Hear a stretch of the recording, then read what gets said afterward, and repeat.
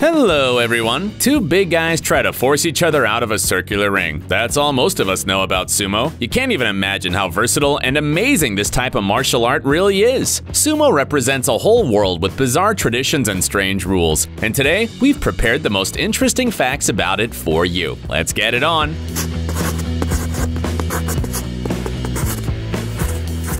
Sumo wrestlers and girls. Let's start with the most unexpected fact. You know what typical sumo wrestlers look like. Turns out these guys are very popular with the ladies. Seriously, gigantic wrestlers in Japan are admired by millions of women who consider them the embodiment of male beauty. Just take a look at the 2011 Subaru advertising campaign, where sumo wrestlers pose on the hoods of cars. Girls adore not only the strongest champions, but also novice athletes. Perhaps the reason is the widespread belief that sumo was invented by the gods. Or maybe fans really dig powerful stature, but the fact remains, Japanese standards of male beauty are slightly different from ours. Rituals in the ring.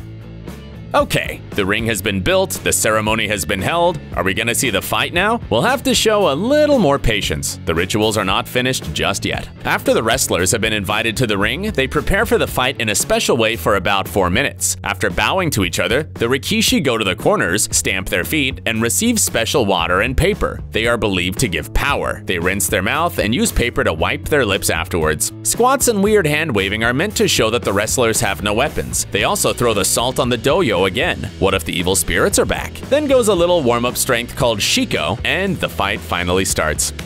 Special diet.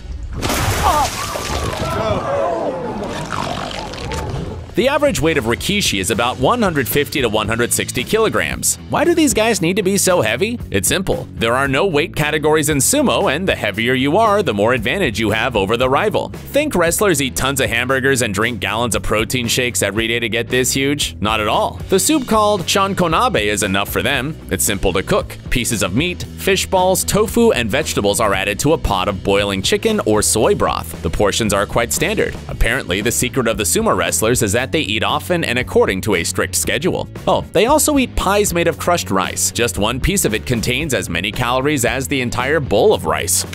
Prizes for the champions.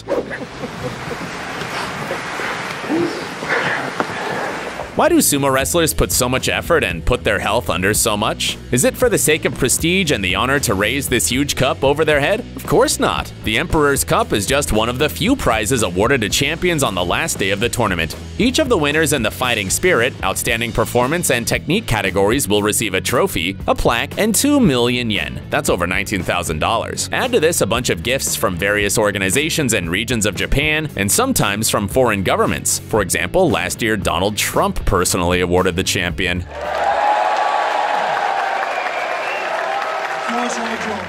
Ranking system. How do you level up your character in most online games? You become stronger, defeat more and more rivals, and rise in the ranking. In sumo, the principle is exactly the same. About 550 wrestlers are divided into 6 divisions. The highest of them is called Makuchi. It features 42 of the best rikishi. Next comes the second highest division, Juryo, with 28 wrestlers. Both Makuchi and Juryo members can appoint servants from the lower divisions. They have to carry the wrestler's belongings, dry him with a towel, and generally do as they are told. How to avoid this? That's right, win and move up the ranks. The highest rank. If there is a strict hierarchy in sumo, then there must be a top position, right? The highest rank a wrestler can reach is called Yokozuna, or Grand Champion. To get this title, you need to go through all the divisions, get to the highest one, and win 2 major tournaments in it in a row. How difficult is it? To date, only 72 wrestlers have received Yokozuna status since its introduction in the late 1700s. But it's worth it. The Grand Champion is considered the living embodiment of sumo. He cannot be demoted and will calmly retire when he can't perform on the ring as he used to. Slender rikishi. When we speak of sumo wrestlers, we imagine mighty and huge men, but things were not always like that. The old photos of the late 19th century show us slender and muscular guys. Moreover, even in the first quarter of the 20th century, rikishi looked more like fitness fans. However, there are exceptions today too. This athletic-looking wrestler is none other than Shionofuji Mitsugu, a Yokozuna and 31-time winner of the Emperor's Cup. He was the first wrestler to achieve more than 1,000 victories over his career. All this with a modest weight of about 120 kilograms. And of course, you have to remember the legendary Pavel Boyar. This sumo wrestler from the Czech Republic made his way to the top division, weighing only 90 kilograms. The heaviest sumo wrestlers. Well, it's time to see giants among giants. How much do you think this guy weighs? Konishiki is considered the heaviest wrestler in the history of sumo. For his simple yet effective fighting technique, he was nicknamed Dump Truck and Meat Bomb. He suffered an injury to his coccyx caused by a stool collapsing underneath him and weighed from 280 to 300 kilograms according to various sources. After finishing his career, Konishiki went into business. He also had a cameo in Fast and Furious 3. Only a sumo wrestler nicknamed Yama could compete with him in terms of weight. At the age of 22, he already weighed 233 kilograms. Here we go. I don't think that anyone. Oh my. Oh. And became the heaviest beginner wrestler in sumo history. In his prime, his weight exceeded 270 kilograms. He was probably the heaviest person ever born in Japan.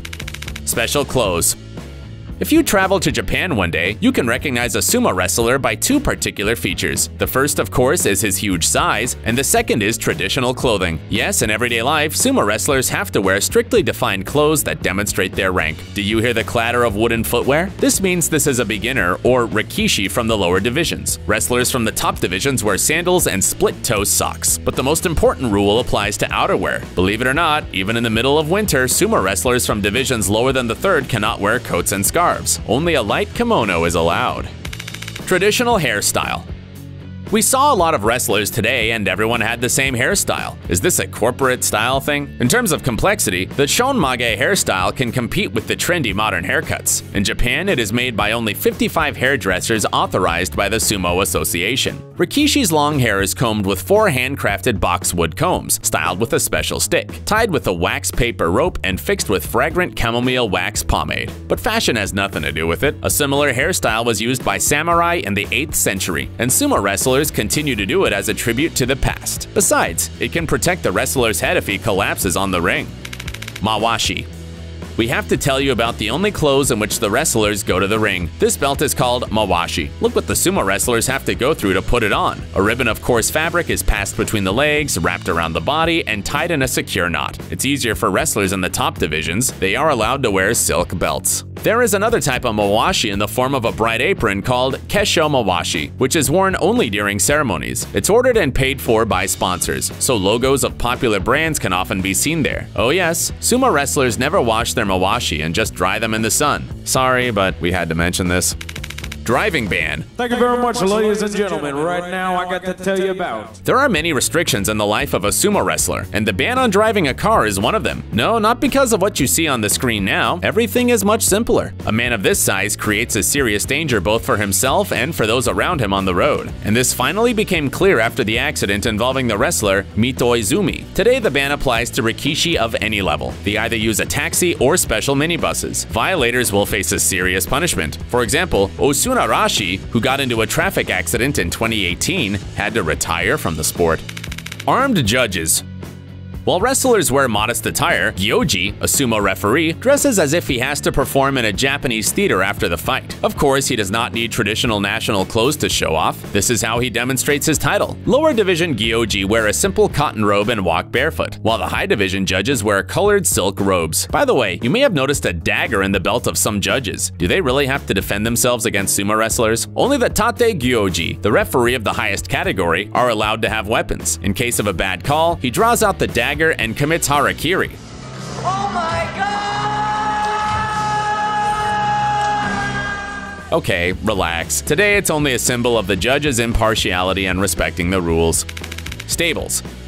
Maybe some of you still dream of becoming a sumo wrestler? Then let us tell you more about the life of these giants. Each wrestler belongs to a heiya, a training center where rikishi live, sleep, and train. The word literally means room, but these centers are commonly referred to as stables. Get ready for a Spartan lifestyle, waking up with the first rays of sunshine, a grueling 5-hour workout on an empty stomach, doing laundry, cleaning, and other chores for senior officers. Only sumo wrestlers from the major divisions and married wrestlers are allowed to leave the heiya. Yes, and one more thing, most of the centers adhere to the policy of no internet for the first 3 years of training. Well, still want to become a sumo wrestler? Hold on a second. Do you want to see some crazy stories from real life? Nothing dull, only action. Only adventures, chases and fights, love confessions and sudden betrayals. Don't believe us? Follow the link and see for yourselves. Our animation channel Private Diary reveals the deepest secrets. Don't forget to subscribe.